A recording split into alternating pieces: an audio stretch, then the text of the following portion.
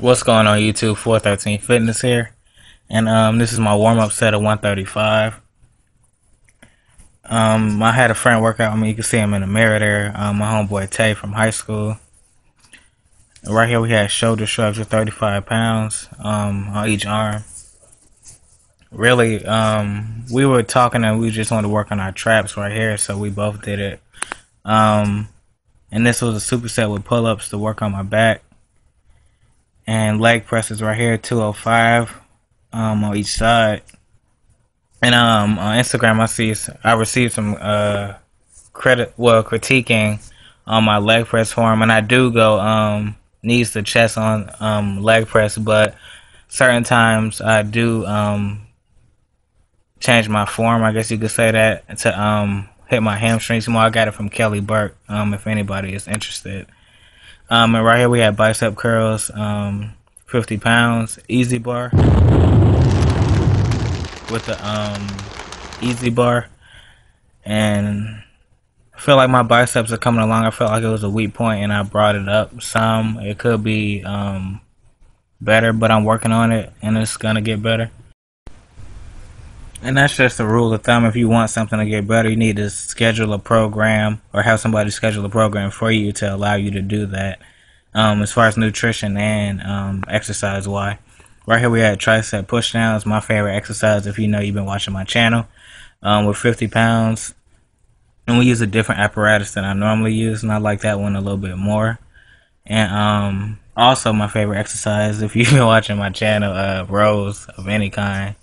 High rows, and this right here is low rows. Well, no, this is just regular rows. The next exercise is low rows, but one of my favorite exercises to do. Once you find exercises you like, I suggest you to incorporate them into your program, so that way you actually enjoy going to the gym and working out. And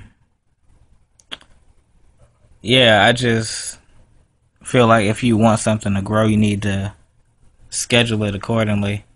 And right here, these are the hammer strength low rows with 80 pounds. That's a 45 and a 35.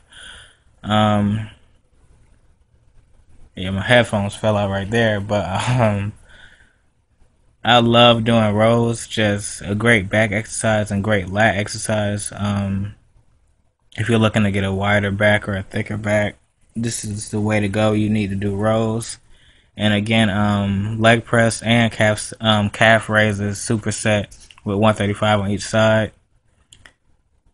I do see why people do go knee to chest, but there are other ways to do it. I'm not saying my way is right or Kelly Burke's way is right. That's who I got it from. But I mean, I see results, and that's how I do it. I do go knee to chest too, also, so I can't just say I strictly do this type of form. Whether it's bad form or not, it works for me. But I do suggest that if you are a beginner, that you do go by the book and you do everything the right way. And then once you start to get more into fitness and knowing your own body, because that's what it comes down to, your own body, not the textbook way all the time. And just go from there, really, with any exercise. But make sure you do practice good form in the beginning, so you do get a good basis and you don't hurt yourself in the beginning. Right here we have leg extensions at 130. And these are a great exercise for your quads.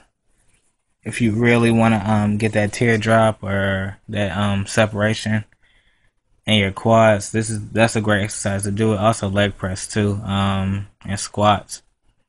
And chest flies are here at 205. These are pec deck chest flies, and these right here are seated cable chest flies, which was a superset from the previous exercise. This is at 60 pounds.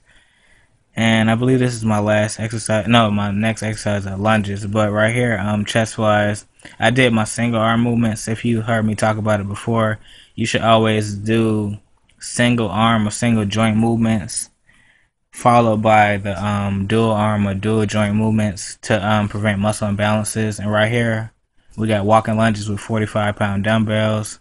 This is 413 Fitness.